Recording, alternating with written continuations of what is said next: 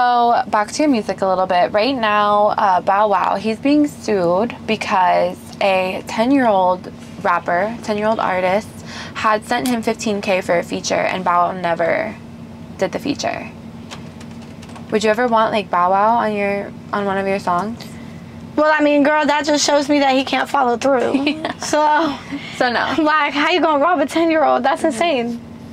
That's insane. So me personally, I look a lot on people's actions, and that would tell me that he's not trustworthy. Right. So I probably wouldn't.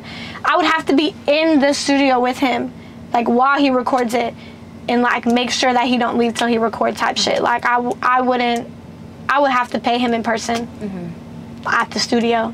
What kind of features are you hoping to have? Like, who do you want? Cardi B. Okay. I feel like she's be spitting really nasty shit, and I want to have a song with somebody who's equally as nasty.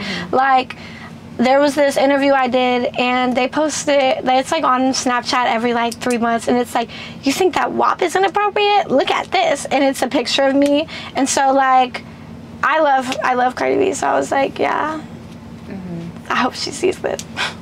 Yeah, the WAP music video went pretty crazy too. Yeah, for sure.